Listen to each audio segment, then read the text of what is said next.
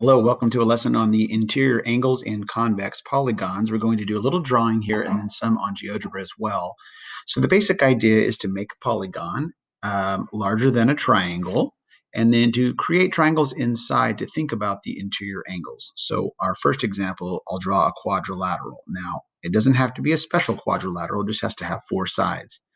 The idea is if you start at one of the vertexes, or one of the vertices, and I'll just pick the bottom left, how many triangles can you draw from that vertex to vertex or vertices that are opposite it?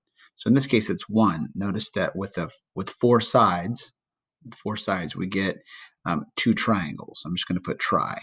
Now, if you go to a polygon with more sides, so the next one up would be a pentagon, 5 sides, 1, 2, 3, 4, and 5.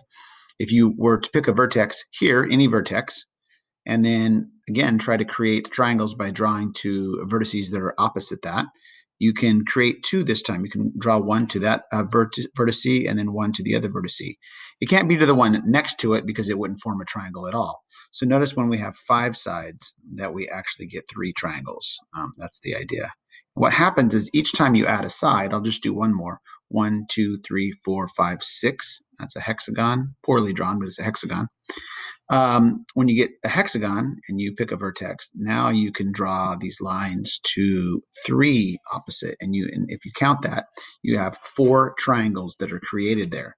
So what happens is the number of triangles you create is always 2 less than the number of sides. You can see that there.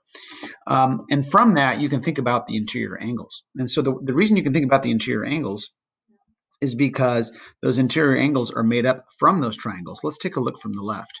The quadrilateral on the left, I'm going to put QUAD there, all right?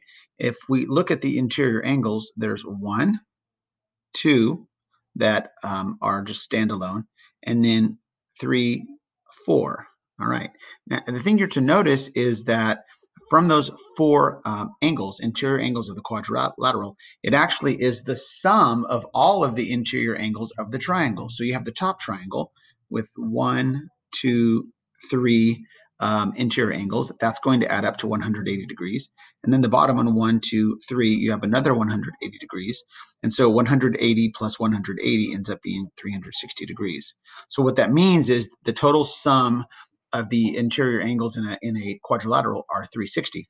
And if you just continue that for each one of these, what you'll notice is that the interior angles of the pentagon are all of the interior angles of those 3 triangles. So now you have 180 times 3, which is 540 degrees, all right? And then that just continues on as you go to the hexagon. You're going to have 180 times 4, which is 720 degrees. So each time, what you're going to do is you're going to take the number of sides, okay? We're going to call that n. We're going to say for a polygon with n sides, you subtract 2 from that, so that's n minus 2. That gives you the number of triangles, all right? And then if you want the number of degrees, you take the n minus 2 and then multiply that by 180 degrees for each triangle. So that gives you the sum there as well.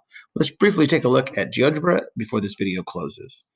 All right, so here, if I take a polygon, if I were to do a hexagon, 1, 2, 3, 4, 5, 6, and then back to the home base, that's an irregular hexagon. It looks kind of ugly. But if you were to measure all of the interior angles, and I would have you do this for fun. Here's one, and then here's the second one right here. And here's the third one right here, and so on around this polygon. You'll find out that you have, and when you draw it funny like this, you have different angles at each one of these.